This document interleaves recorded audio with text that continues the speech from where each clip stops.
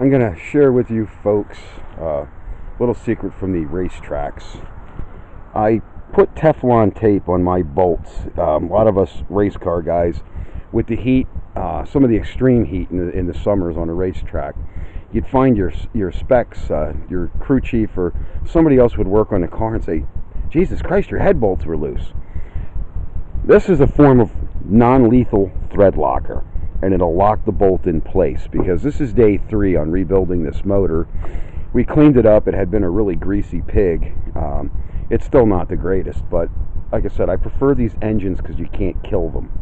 And this thing had such an extreme oil leak. It was blowing oil all over the motor, and the bottom seal was completely shot.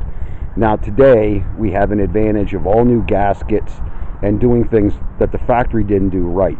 Like, I used Black Death, as I call it.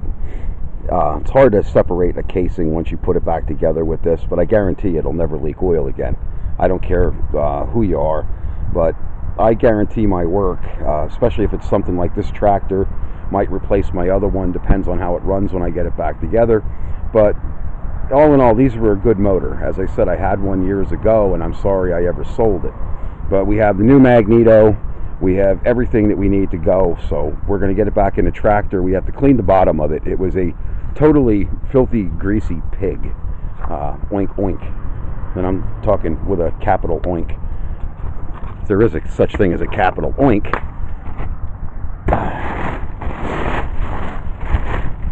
So we're back down to, we might take that down the street to the car wash, because I really don't want that in the yard, stepping in it. That's real yuck. But it'll take this machine into the next millennium. I swear to God, this thing will run another 15, 20 years. These are hard to kill. I got some new tires all ready to go. So when Uncle Dutch, when you guys buy a machine from me, something used or motorized bike, it's done right. I go out of my way to correct any type of systemic flaws.